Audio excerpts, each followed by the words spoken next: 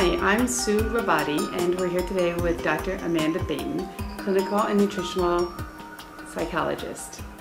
We're going to ask her today some questions about ADHD, attention deficit hyperactivity disorder.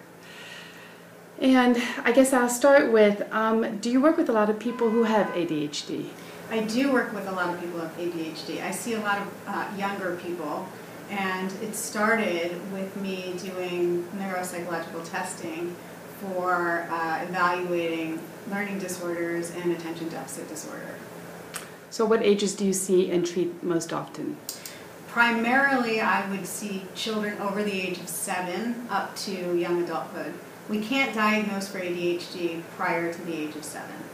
Is it easy to diagnose for ADHD? I mean, quite often the parent is approached by the teacher. I think that there is a lot of diagnosing going on that is not accurate and not reliable, and the best way to, all we really have is scales and ways to address behavioral problems, but through neuropsychological batteries, which can be 5 hours long, which test for all the strengths and weaknesses in terms of brain function, we can determine whether someone has attention deficit disorder or a specific learning disability. But what's happening in the schools and what's happening in the psychiatrist's office and the physician's office could be as simple as a checklist, or just determining that the behavior is difficult and the child needs to be dealt with, and so readily available diagnosis, unfortunately. And is it overly diagnosed?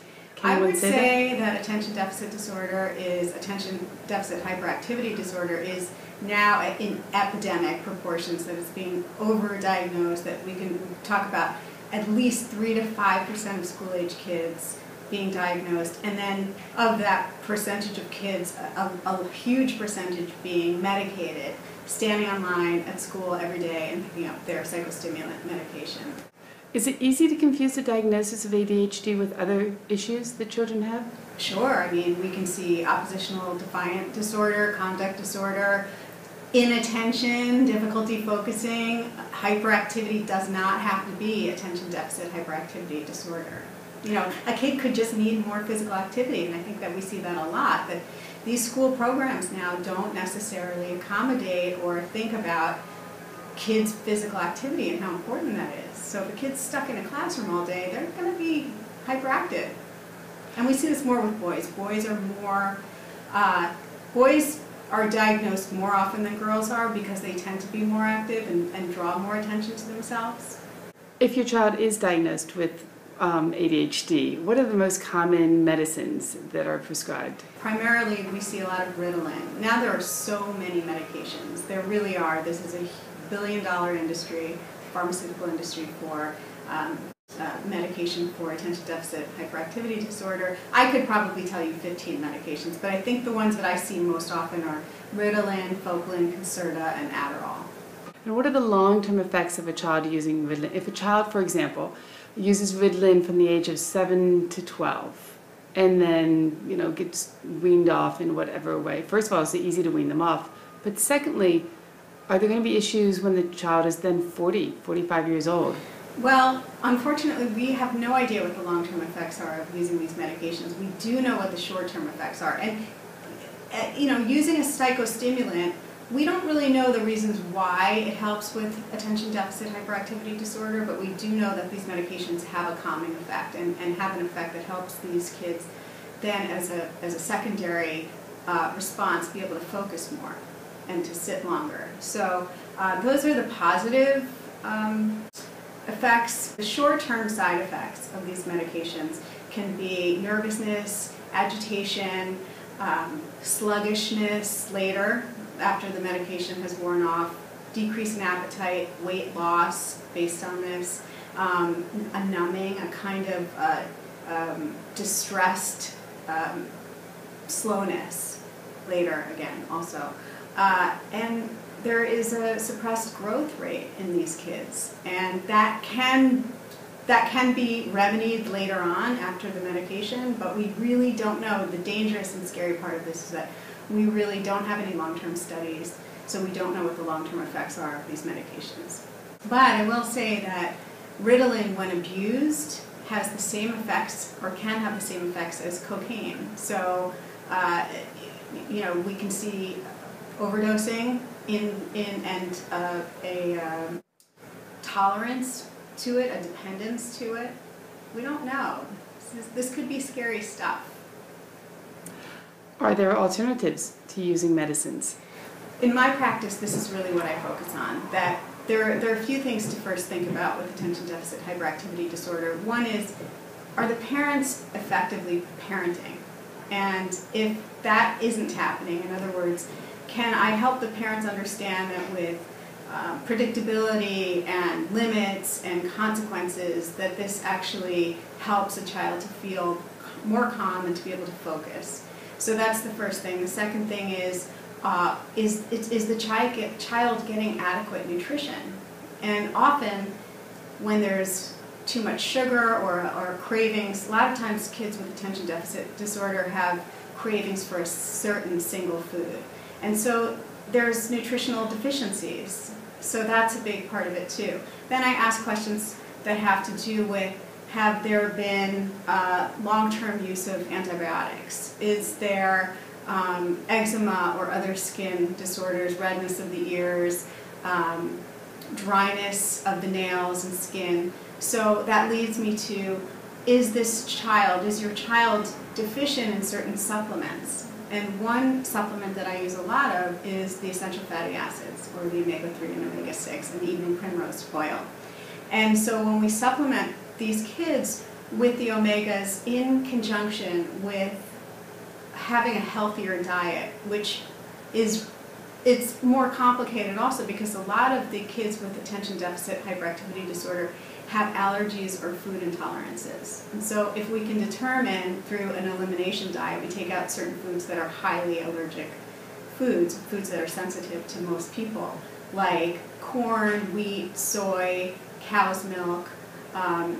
If we take that out and for a 2-week period and then introduce those foods back in, we're able to see, is that child just having an allergic reaction to the food, which can look like the hyperactivity or the attention deficit, the distractibility. So there's lots of ways to approach this.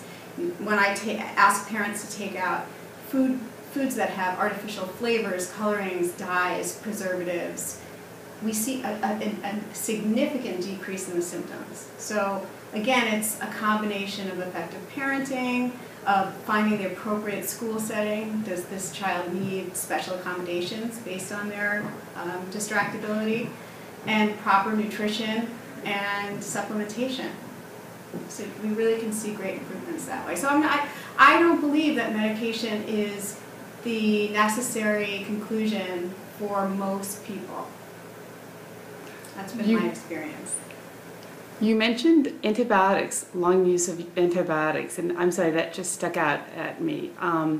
The skin rashes or red ears could be food allergies, but right. Why did you mention long use of antibiotics? Because what we can see with long-term use of antibiotics is some yeast overgrowth, and with yeast overgrowth, you can have some of those same symptoms that I was talking about, both physical symptoms and the psychological symptoms. So you can clear up yeast overgrowth with taking sugar, first of all, and primarily taking sugar out of the diet.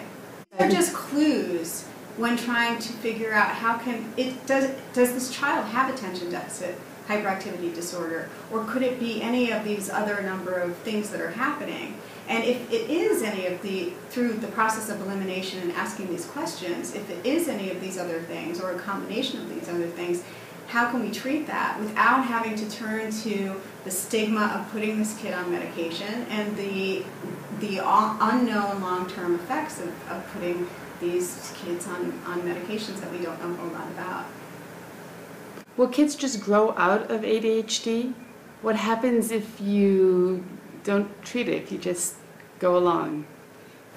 If you're not treating with behavioral modification and the proper adjustments to diet and or medication, it's the same way, you get the same result as you would if you're not treating someone for depression or anxiety. The symptoms will continue, the patterns will continue, and that I think that there needs to be intervention as soon as there is concern on the part of school or the parent.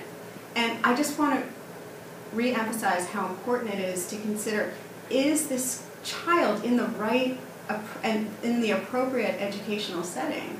Because when you take a distracted child and you put that child in the front of the room, or you give that child a little bit more time to take a test, that can provide a lot of reassurance for that kid and make a lot of difference in terms of their academic performance. Is ADHD a lifetime sentence then? Or would they be in therapy or on medicine forever? I don't think so. I really don't. What we do find, though, I will say this, that kids who were not diagnosed, well, let me say it this way, adults who come to me with symptoms that they think are attention deficit symptoms, and they were not diagnosed as kids, have spent their lives comparing themselves to other people who have an easier time learning or sitting or reacting or whatever it is. So then there's secondary symptoms, and that can be depression and anxiety. So if not treated, again, without intervention at the initial period of concern, it can snowball into a series of other manifestations of affective disorders. So I don't think, to answer your question more simply, I don't think it is a long-term sentence if you're diagnosed at 7 years old with attention deficit hyperactivity disorder, as long as the proper interventions are in place. And I strongly believe that when children are getting proper nutrition and limited TV time and behavioral modification in the right ways, that they're going to thrive. Good. Well, thank you. That sounds like a hopeful outcome. I appreciate your time today. You got it.